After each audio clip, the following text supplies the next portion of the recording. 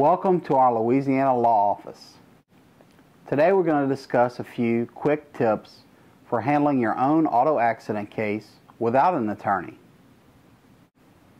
Although I always recommend that you consult an auto accident injury lawyer if you've been involved in a major wreck with serious injury, many minor cases can be resolved on your own without the assistance of a lawyer. These would be cases with less than $3,000 in total medical bills, cases where you treated for injuries less than 3 months, and cases where your car was not totaled. Out of an abundance of caution, I always recommend you consult an attorney if you've been injured in a car accident. However, if you feel certain that your injuries were minor and that they're completely resolved and that you're completely better and that this is a small case that does not merit bringing an attorney into the mix, the following tips may be helpful toward helping you settle a case on your own without the assistance of a lawyer. If you're going to resolve your case on your own without a lawyer, then you're going to need to negotiate with an insurance adjuster. And to do that, I recommend that you get answers to the following questions in writing if possible before you sign any forms, before you agree to any settlements, and before you give a recorded statement. Question number 1. Will you confirm in writing that your insured is at fault for the accident and that your company is liable for the accident and my damages? Question number 2 for the insurance adjuster. Will you confirm the total amount of insurance coverage in writing?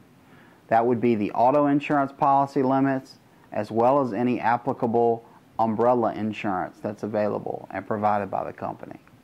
Question number 3. Before I give a recorded statement, will you provide me with copies of any and all statements that you've taken from other witnesses or parties involved with this case? Question number 4. If I sign your medical release form, will you provide me with copies of all medical records that you obtain using that form? Question number 5.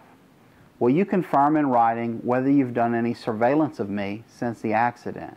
And if so, will you provide me with a copy of that surveillance, the actual surveillance video? Question number 6. Get the insurance adjuster to confirm whether their insured driver, the other driver that caused your accident, was employed at the time of the accident, whether they were working, whether they were what lawyers call in the course and scope of employment. Demand that they provide you with a sworn affidavit signed by their driver stating whether they were working at the time of the accident. If they were working, you want to know who the company was and any insurance they may have. And finally, question number 7, ask the adjuster whether they'll provide you with a copy of any and all financial records, employment records, medical records, any documents they get that pertain to you or pertain to your case. One final piece of advice if you're going to represent yourself. Trust nobody but yourself. You don't have a lawyer to protect your interests, so don't let the insurance adjuster lull you into a false sense of friendship or camaraderie. They work for the insurance company. Their job is to save the insurance company money, not pay you. So make sure you keep the roles clear in your mind and demand the things that we've suggested.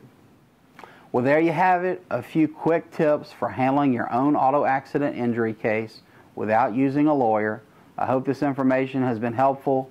Again, I reiterate that I always advise people with legal needs to consult attorneys, but if you insist on going the road alone, that's a way to do it. Good luck. The information presented in this video is for educational purposes only. It is not intended as legal advice. If you need legal assistance, please contact an attorney immediately.